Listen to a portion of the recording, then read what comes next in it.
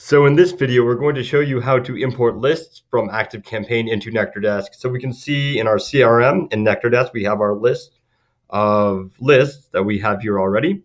And we want to add the Tyrell list from Active Campaign. So we're going to go to our Active Campaign integration, hit modify.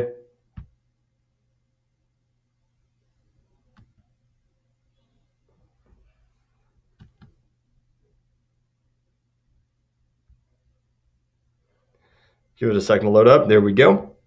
And we're going to select which list we want to import. And we will select Tyrell, hit import now. Successfully imported. Go back to view list in our CRM, and we will see if we refresh